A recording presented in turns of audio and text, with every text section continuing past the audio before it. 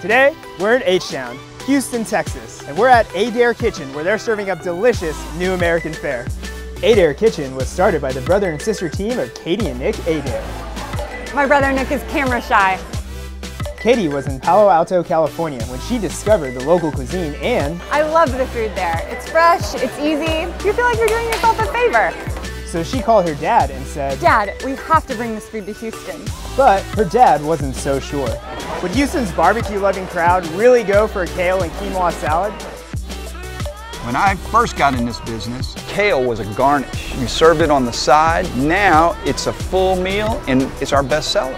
Their entire menu is California-inspired, from the salad bowls to the burgers. They've managed to turn Californian delicacy into traditional Texan food.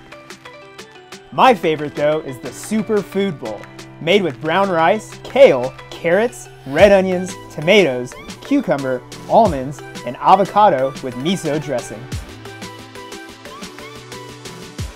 And I finally asked them if they had any advice for working with family.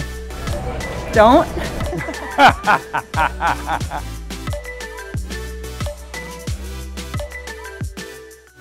You need a referee.